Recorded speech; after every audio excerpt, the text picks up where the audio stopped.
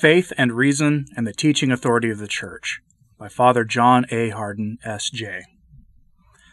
We commonly think of the Church's teaching authority in connection with controversies that arise among Catholic scholars, or when some issue touching on faith or morals threatens the integrity of the Christian religion.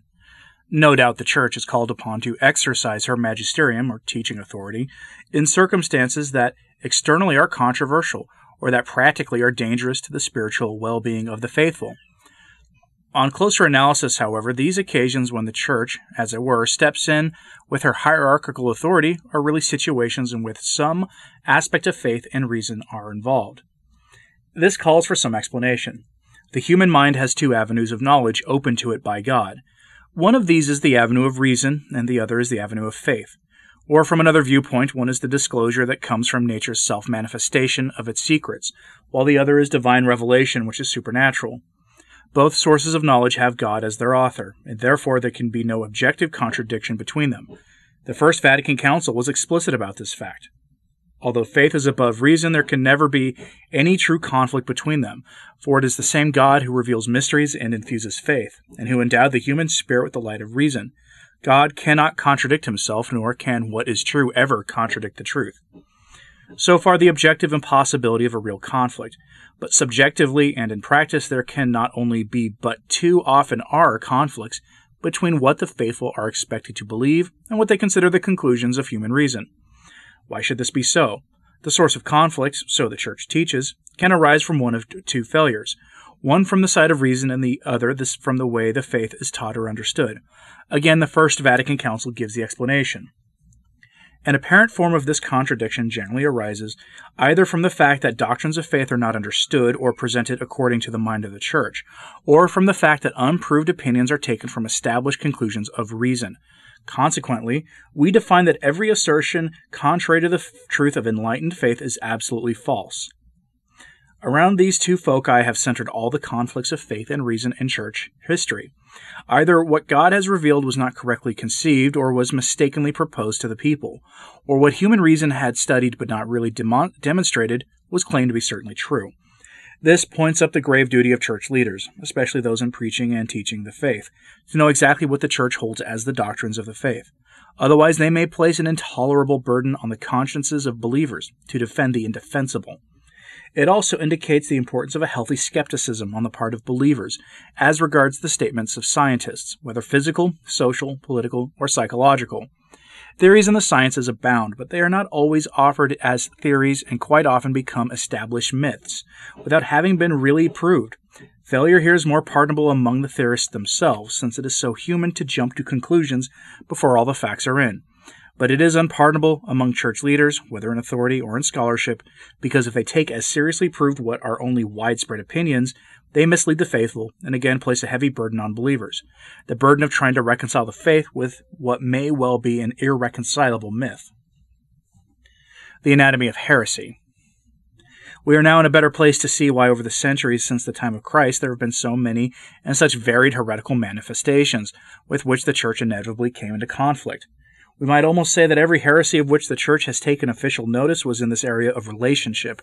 Either what God had revealed was misrepresented or misunderstood, or what the human mind conceived to be true was actually an unfounded theory that someone then claimed was in conflict with God's revealed word. To be noted is that heresy may therefore take on either of two fundamental forms. It may first of all be a misjudgment of what God has revealed. Building on that misconception, it then draws the logical conclusion that some article of faith is untenable. Such was the position of Arius, who was wrongly conceived the divine generation of the second person of the Trinity by comparing it rigidly with human generation, which is always the result of a free decision on the part of the parent, who always precedes in time the offspring he begets. But if the Son of God was generated by a free decision of the Father, the Son is a mere creature, and most certainly not God. So too, if God the Father literally preceded the Son, then there was a time when the Son did not exist. Again, he would not be God, since by definition God exists from all eternity. Heresy may also arise from the opposite source. It can assume that some postulate of reason is an established fact, and argue from hypothesis to some apparent contradiction with the faith. This is the position of those moderns who claim that the Church's teachings on monogamy are no longer tenable because, according to social scientists, it's impossible to live the monogamous ideals of Christianity in today's sexually active society. But there is more to the Church's role with respect to heresy than merely to defend the faith against encroachments. As we shall see, this role is also highly contributive to the development of doctrine, as expressed by St. Augustine in one of his reflections on the providential purpose of heresy in the history of Christianity. Many things lay hidden in the Scripture until the heretics had been cut off and began to trouble the Church of God with questions. Those things were then opened up which lay hidden, and the will of God was understood. Was the Trinity fully treated before the Arians opposed it? Was penance properly described before the Novatians raised their attacks? So too baptism was not perfectly explained before the rebaptizers were cast from the fold when they contradicted the Church's teaching. Consequently, the Church has not only resolved the problems raised by the vagaries of reason in struggling with the faith, she has profited immensely from the encounter, and in the process enriched the faithful's understanding of what they believe and why. Church's Magisterium. The expression, Church's Magisterium, is ambiguous. Literally, it means the teaching authority of the Church's hierarchy, vested in the successors of the apostles under the successor of Peter, the Bishop of Rome. As such, the magisterium pertains to the divinely authorized prerogative of the Church's hierarchy to enlighten the minds of the faithful on what they are to know and what they are to do in whatever pertains to salvation, and at the same time to bind the consciences of the faithful to accept and carry out what they are told.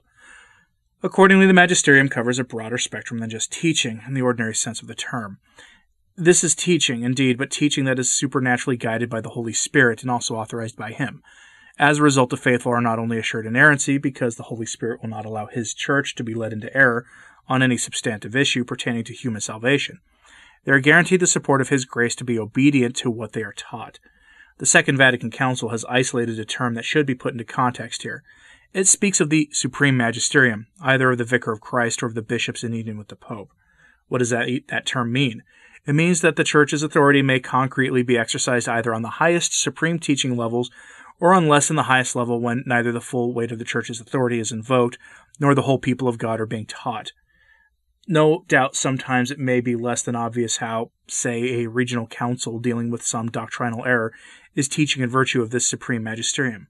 But this should not seem strange once we realize that what makes the magisterium supreme in any instance is the intention of the Vicar of Christ to so teach the faithful. He may do so even when, as not infrequently happens, he confirms the decision of even a local bishop, or apart from a particular bishop or synod of bishops. The Pope teaches what he considers relevant for all the faithful in the Church of God.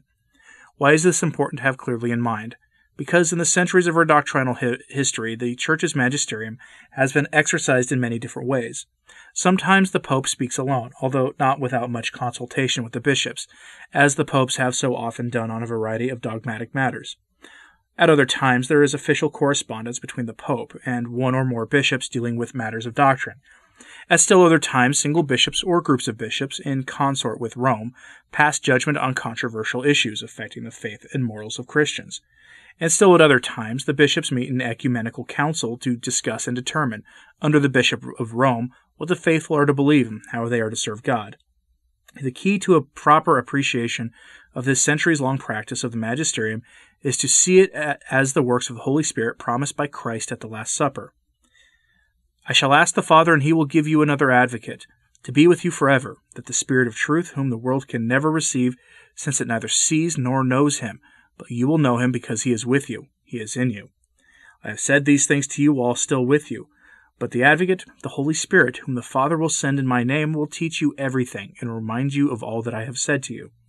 When the Advocate comes, whom shall I send to you from the Father? The Spirit of truth who issues from the Father, he will be my witness. And you too will be my witnesses, because you have been with me from the outset. It is for your own good that I am going, because unless I go, the Advocate will not come to you. But if I do go, I will send him to you. And when he comes, he will show the world how wrong it was, about sin and about who was in the right and about judgment. I still have many things to say to you, but they would be too much for you now. But when the Spirit of truth comes, he will lead you to the complete truth. See the Gospel of John, chapter 14, verses 15 to 17, and 25 to 26, and chapter 15, verses 26 to 27, and chapter 16, verses 7 to 8 and 12 to 13. The church that Christ founded is animated by the Holy Spirit whom he sent from the Father. It is this Spirit that now speaks through the church on every occasion, when the faithful are being taught what they are to believe, how they are to react to the speculations of human reason, when they are to defend themselves against the aberration of man's pride, whom they are to accept as authentic interpreters of the Word of God, and where among the myriad expressions of religious experience is truth to be found.